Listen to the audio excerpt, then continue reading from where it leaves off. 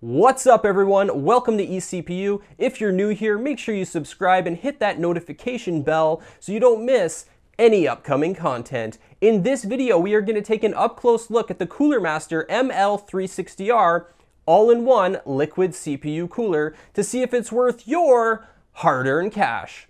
Let's do this. Alright, so first things first, when you unbox this thing, prepare yourself to be a little shocked at the sheer number of cables, accessories, and mounting hardware that come with it. I'm really not used to seeing this much stuff come with an AIO, but there'll be more on that later in the video when we talk about installation. The ML360R is a 360mm all-in-one liquid CPU cooling solution that supports pretty much every Intel and AMD socket from the last decade or so. The radiator is constructed of aluminum and is pretty light despite its 394 by 119 by 27mm dimensions. The pump and water block feature a new low-profile, dual-chamber design with a tri-phase motor, micro-channel cold plate, and high-performance impeller. All of the pump equipment is housed under a reflective black plastic shroud and topped off with some customizable RGB lighting. The water block connects to the radiator with two flexible double-tube hoses that are sleeved in black mesh, which really adds to the overall premium look of this cooler. Heat dissipation is handled by the three included Masterfan MF120R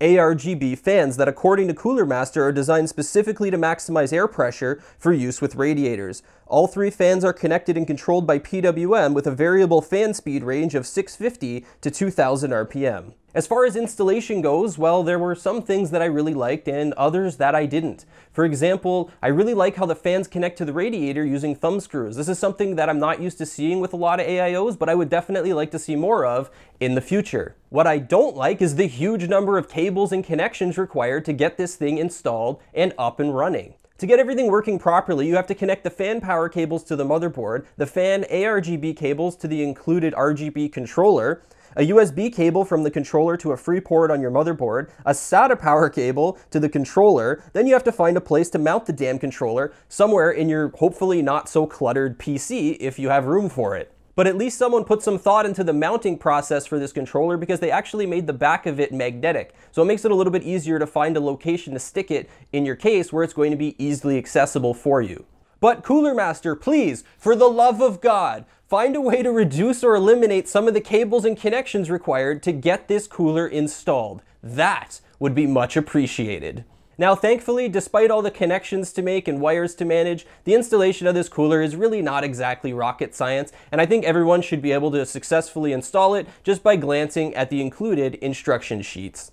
Now, if you're a big fan of PC RGB lighting, prepare yourself for an impressive light show. The ML360R is capable of producing some very bright and vibrant colors, at least on the included RGB fans. For some reason, the lights on the water pump don't quite have the same light-emitting capabilities as the fans. Nevertheless, it still puts on a pretty good show, but there's definitely a difference in brightness that is noticeable between the lights on the water block and the fans themselves mounted on the radiator. Despite this one minor drawback, the ML360R is still quite a top performer in my opinion when it comes to RGB lighting effects. Lighting effects, colors, and speeds of those lighting effects can all be controlled using the included Rgb controller that you have to mount into your case somewhere.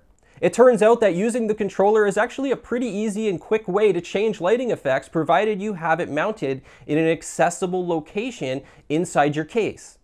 Otherwise, you're screwed. Coolermaster states that the ML360R is fully compatible with Asus, ASRock, Gigabyte, and MSI RGB systems, but I couldn't seem to get it to work properly on my Asus Z390 ROG Strix motherboard for some reason. This is likely just a software issue, which could probably be easily addressed in the near future by Coolermaster if they wish to do so. Coolermaster also offers their own free software utility that you can download from their website to control the lighting effects with the cooler, but I actually also had issues getting that to work, or at least to be reliable. So my recommendation for the time being, if you pick up this cooler, just use the included controller to change your lighting effects for the time being until Coolermaster can kind of update their software systems and provide better compatibility. To test the cooling performance, I installed the ML360R in my Core i9-9900K system to see if it's up to the task of cooling this inferno of a CPU at stock settings and also overclocked to an all-core frequency